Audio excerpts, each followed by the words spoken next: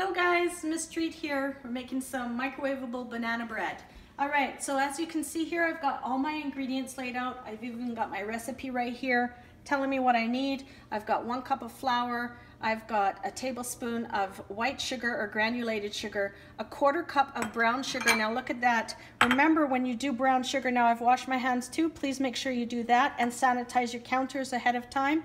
I'm going to press this brown sugar down into here. When we're measuring brown sugar, we must remember to press it into our whatever it is that we're measuring it into, and when we put it out, it should look like a sandcastle. So please make sure you press in your brown sugar. I've got here salt, a 1/4 teaspoon, a 1/4 teaspoon baking powder, and baking soda. Now you probably can't see those things on there, but they are there. I've got 1 egg. I've got 1/2 teaspoon of vanilla on top of 2 tablespoons of oil on top of 2 tablespoons of milk. So those ones, I just put them all together to try to reduce the amount of bowls and dishes I had to wash. And then I've also got a banana here.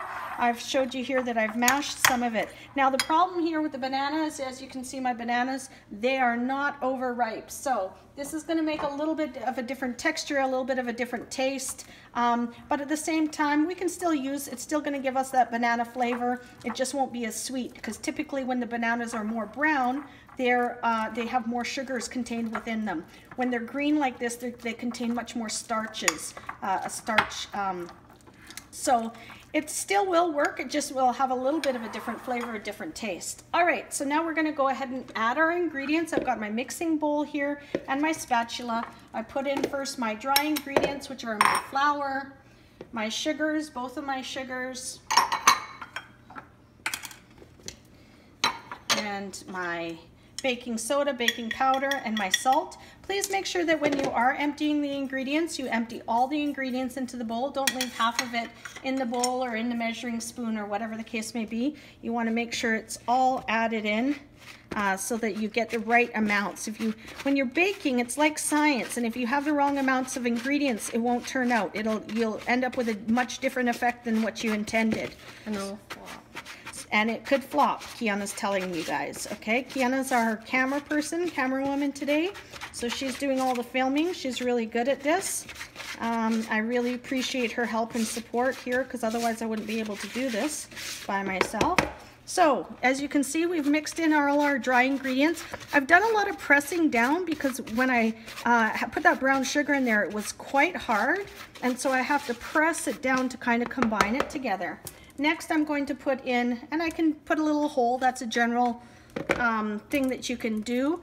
And I'm going to put in my liquid ingredients, which again is my vanilla, my milk, and my oil. And see how I'm using the spatula to scrape it out? That's because I don't want to leave any of those yummy ingredients behind.